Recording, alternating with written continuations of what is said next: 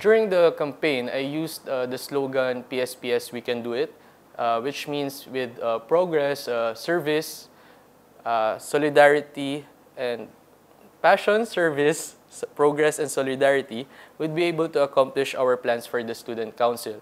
And while I was running for the presidency, I pledged to build better relations among my classmates and to conduct programs that would be beneficial to the student body. In the Philippines, I learned about Semol Undong and its role in Korea's economic development, which got me interested with what more Korea has to offer in terms of development policies and programs. That's why I decided to continue and pursue a master's degree in public policy and leadership, because I want to further enhance my knowledge and skills that could be beneficial to the Philippines. In PSPS, we have a lot of programs and events that teach us valuable life lessons and give us an opportunity to interact with our classmates from diverse backgrounds. So, learning through practice, every first weekday of the month, we participate in the Semol Spirit campaign and clean up our campus together with our professors and administrative staff. It is also a good opportunity to bond with them and bring us closer. Sometimes Korean students participate, and I am inviting them to join us sometime too.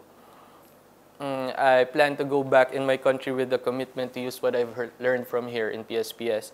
And given the new development perspective I have gained from Semol Undong, I can influence people in the government to consider this exemplary community development model in fast-tracking their efforts in delivering basic services to the public. And I also plan to strengthen Yeungnam University and PSPS Semol networks and foster collaborations with my country. And I'm open to expand our global Semol network in the Philippines, and I want to contribute to the development of our communities. Semol Undong was an exemplary community development experience which drove South Korea's economic transformation over the past decades, and it embodies the Semol spirits of diligence, self-help, cooperation, sharing, service, and creativity, which are proven effective to positively change mindsets. And the international community has suggested rural development as one of the key challenges of the world. So I think Korea's Semol Undong can be really utilized as a model that developing countries can employ to boost their development efforts.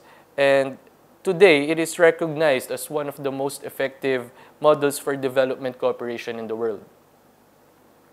So what is that? Yes, I have. And right after the war, South Korea was really devastated. And at that time, many developing countries offered help to get it back on its feet. Now that South Korea has developed, I think it's time for you to share your development experience, particularly to those countries that continue to lag behind in order to help them catch up. And also to contribute to global goals such as alleviating poverty, enhancing food security, and conserving the environment. And I think Semol Undong is the perfect way just to do that. Why students should open their mind and think globally.